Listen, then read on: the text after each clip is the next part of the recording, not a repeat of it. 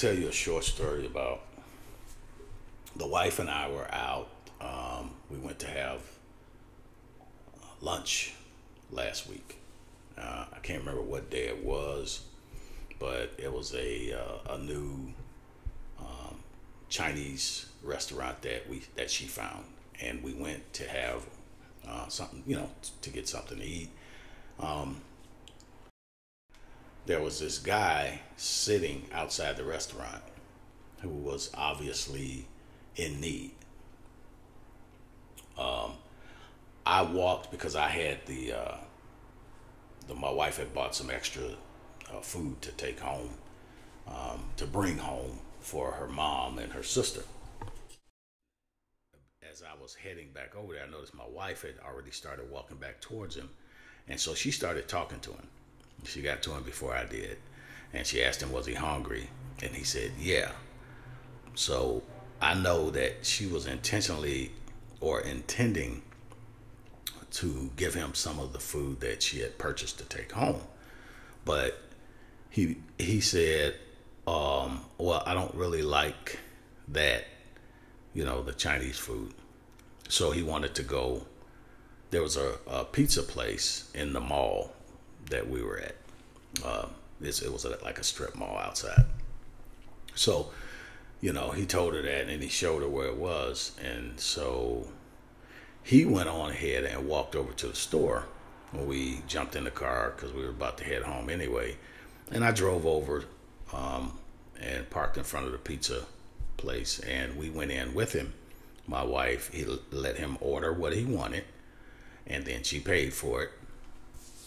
And it's because we wanted to make sure, excuse me, she wanted to make sure that he could sit in the restaurant and eat his food and not have to eat it outside.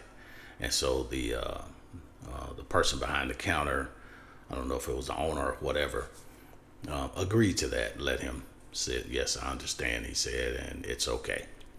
So we paid for his food and then we left. So I guess I'm saying that to say, my wife's like 4'10"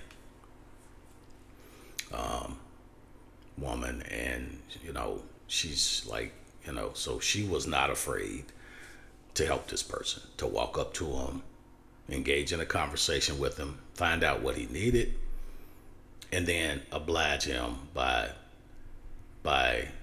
purchasing him a meal. Even though I had already given him, actually I did give him the money that I walked over to give him. And I didn't have a problem with giving him that and having her buy him a meal, because these are the things that we should be doing in our communities. Yeah, so if you run across somebody that needs help, try to find a way to help them.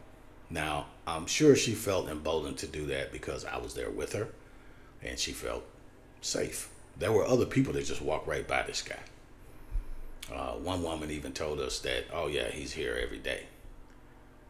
So if she knows he's there every day, but her and her husband walked right past this guy, didn't even stop to say hi or bye or boo, it just, these are the kind of things I'm talking about. I mean, and I don't want to preach to anybody.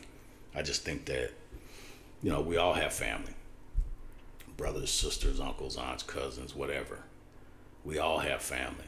And imagine someone in your family being in that situation. You would want someone to help them. Be that person.